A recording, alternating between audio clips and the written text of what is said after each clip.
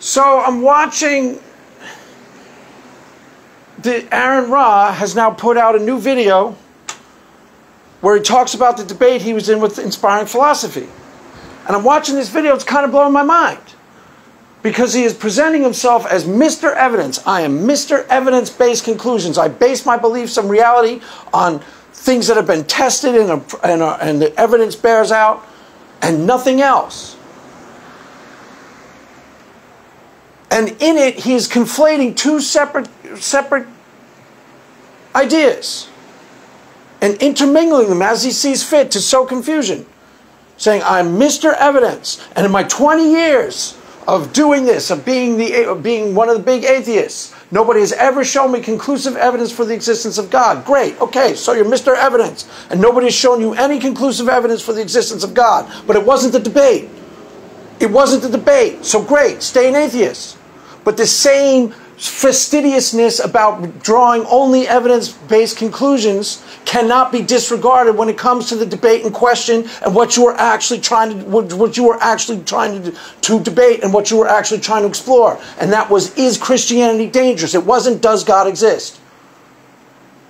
So you only base your evidence, your conclusions are all solely evidence-based when it comes to the one conclusion about whether God exists or not. Great, stay an atheist. But how are you disregarding all the evidence presented to you about the question of the pro-social benefits of Christianity? Because when it comes to that question alone, which is what the debate was about, there was tons of evidence presented and you didn't deal with any of it. Tons of evidence presented. And if you're only if it's only evidence-based conclusions, then you need to yield. You need to yield. And you need to yield to the evidence-based conclusion and the pretty much almost conclusively proved fact that Christianity is pro-social, is a net positive. And if God doesn't exist, stay an atheist. That's fine. But if you're talking about evidence-based conclusions, how are you disregarding all of the evidence about the pro-social benefits of Christianity? Honestly, how are you doing it? Because you did. See, one of the things Aaron Ra does, he does what every anti-theist does. Sarah Michelle did the exact same thing. The Bible is a destructive book. Why? Well, here are these three scriptures. For example, Exodus 21, which condones slavery. These three scriptures. Okay, fine. Those three scriptures are negative or potentially negative or at least controversial. Now, what about these 100 scriptures over here? What about the book of Matthew, chapter 5, for example, where Jesus is instructing you to be merciful, is saying, blessed are they who mourn, for they shall be comforted. What about those scriptures? Seems to me there are a lot more of the scriptures that are conclusively, which everybody would agree, pro-social, benevolent, instructing the Christians to do things that are in the best interest of the community at large. Do those scriptures not exist? Do we disregard evidence that undermines our presupposition? Because that seems to be what's actually going on. You can't come to the presupposition that Christianity is destructive or dangerous and then disregard every piece of evidence that shows you that is actually pro-social and positive overall. Can you? I don't understand how you do that.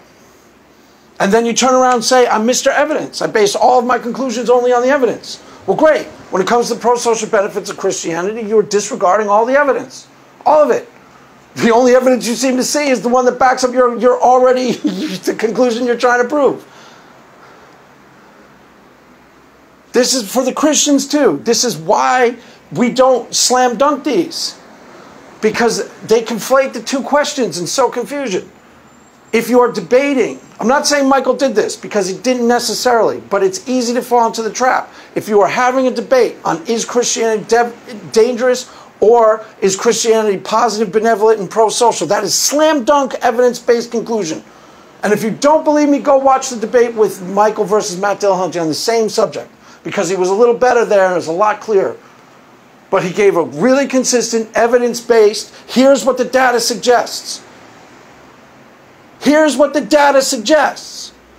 And in that particular debate, Matt Dillahunty had enough, either he didn't really feel like debating or had enough intellectual integrity to ultimately yield the point. I saw him doing with Jordan Peterson too. Just because something is useful doesn't make it true. That's what he ultimately started saying. Just because something is potentially positive doesn't mean it's true. There wasn't a debate. Aaron Ra conflated the two questions. You weren't debating whether God exists. And all of the evidence, nobody's ever shown you convincing evidence that God exists in your 20 years of being atheist. I get that. That's probably why you're still an atheist. So stay an atheist. But you were shown a lot of convincing evidence on the pro-social benefits of Christianity. And you were shown it that night in the debate. And if you've actually been honestly investigating for 20 years the way you say you have, I don't see how you've disregarded that evidence. Because it's pretty conclusive and it's pretty obvious. If we just take the Bible itself, one of the go-tos of the anti-theists, the Bible is a destructive book because it has, these 5 homophobic scriptures. But they seem to disregard the 120 positive scriptures that they themselves will admit, yeah, that's positive.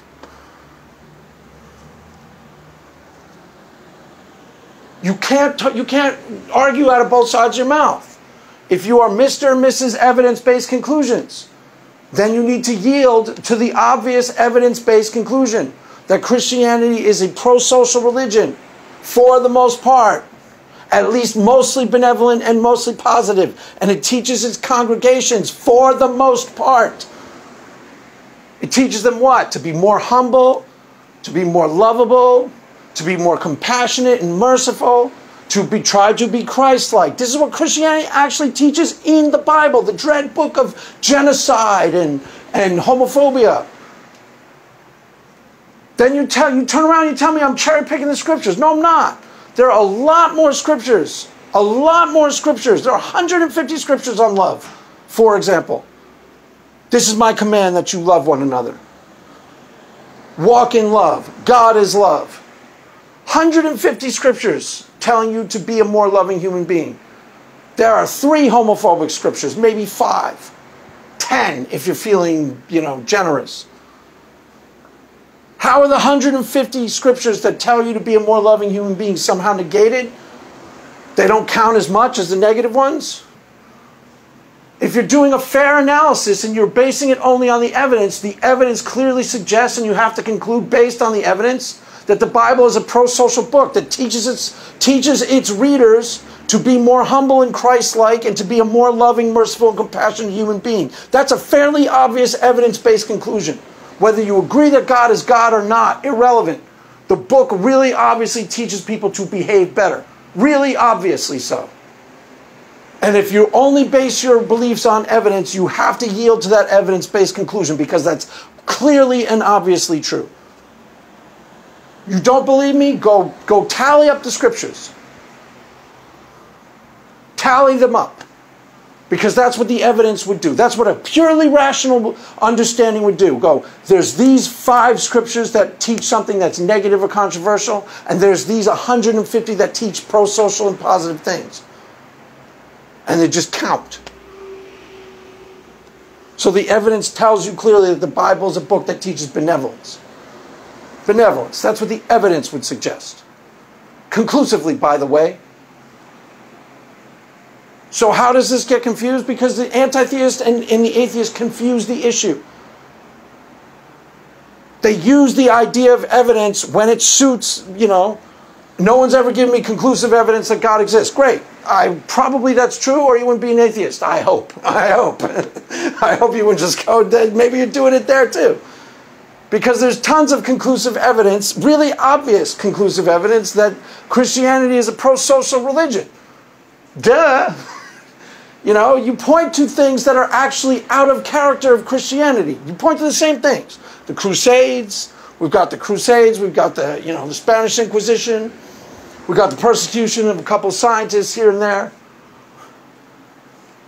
Okay, keep in mind that those things are taken out of an entire structure that was known as Christendom, which means that was an entire civilization with a 1,200-year history at least. And you're taking a few things and saying, see how bad Christianity is, and disregarding all of the good in the 1,200-year civilization known as Christendom.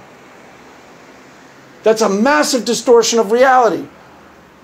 That's a massive distortion of reality. Honestly, it is. It's just like the massive distortion of reality that almost everybody, even most atheists, know Jesus is a good teacher, a teacher of good things.